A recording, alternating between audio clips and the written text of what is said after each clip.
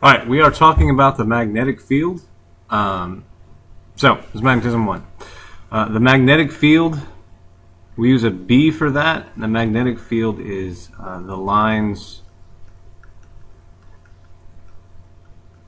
the invisible lines of force extending from the magnet into space. Important things about this: it points from the North Pole to the South Pole. And then the unit for the magnetic field is the Tesla. And we use a big T for that. So, magnetic fields, and this is really kind of important, they loop. They form big giant loops. So if we're going to draw the magnetic field around each of the following, our magnetic field is going to go this way, it's going to come this way, all the way around, back into here, and then inside the magnet it's going to do this. So, and we'll talk a little bit about that. We've probably already talked a lot about that. So, loops around.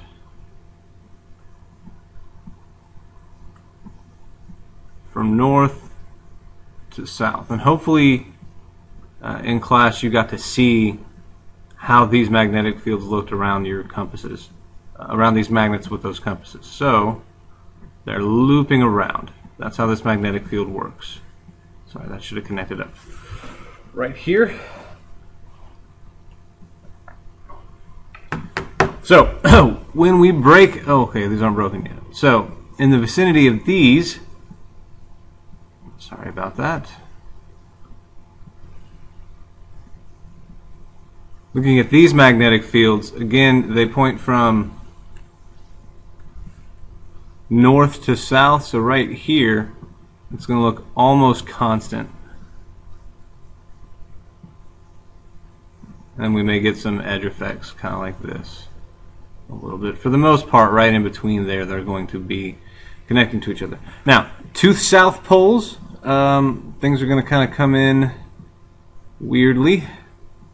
These lines are just like electric field lines. They do not cross, but they get close to each other. And so we see something kind of like this, where there's a dead spot in the middle where we don't have very much magnetic field. So a good thing to remember about these is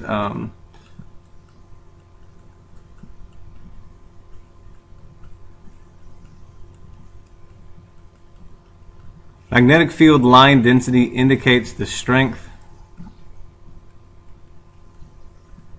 of the magnetic field. The closer your lines together, the stronger your magnetic field. And in a case like this, that's almost a constant field. It's not changing too much right there. But over here, you can see the density changing a little bit. So, this magnet is broken in half. Draw the two pieces shown below. Well, the north's still there and the south's still here, but when we broke it in half, we have two new poles. This is why we get that nice little looping in between. No matter how we break these magnets up, they're always going to be a north associated with a south. So, inside the magnet, you can think of it as a whole bunch of separate little magnets that are all north, south, north, south. The magnetic field points from north to south inside of there. And it doesn't matter how much you break this down, even on the atomic level, we have little north poles and little south poles. Current carrying wires, we're going to have to use our right hand rules. So as you do this, take your right hand, close your fist, and stick your thumb out. You're giving a big thumbs up. You're going to stick your thumb in the direction of the current. So and then your fingers are going to wrap in the direction of the magnetic field. So this dot here is current out of the page.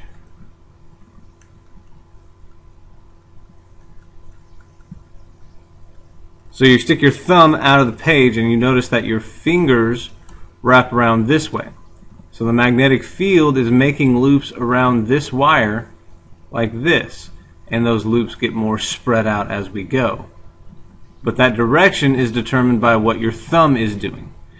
In the same way with this one, you make your little thumbs up sign and you stick your thumb in the direction of the current, and your fingers wrap around in the direction of the magnetic field.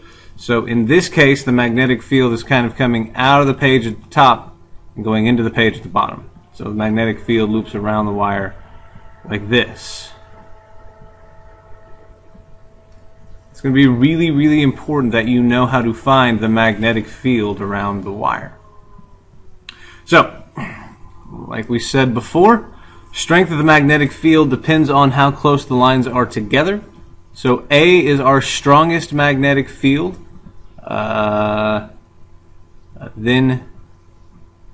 So A is greater than D is greater than C is greater than B, because of how close those lines are together. For the North Pole of the Earth, did it again. The North Pole of the Earth is a south magnetic field.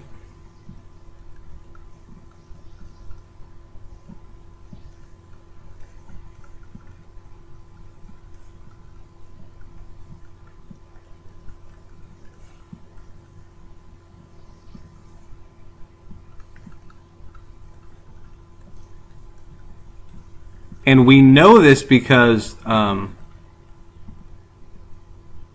north side of the compass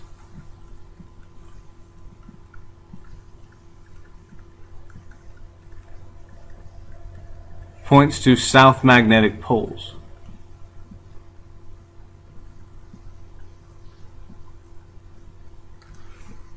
We call the North Pole because North poles point to it.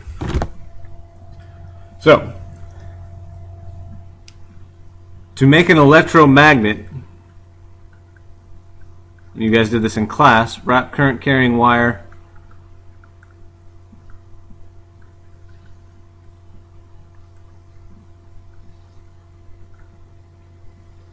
around an iron core. That's what the nail was. To make it stronger, we need more current or more wraps. More current and more wraps is going to give me a stronger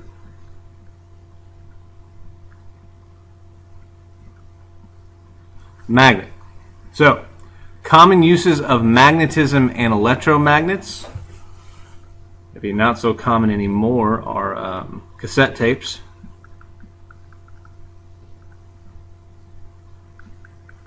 hard drive memory,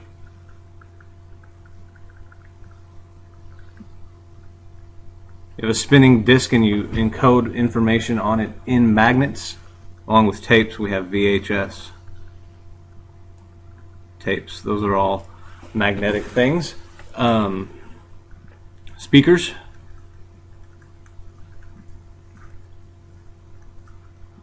and microphones. MRI machines, or magnetic resonant images, that uses magnetic fields.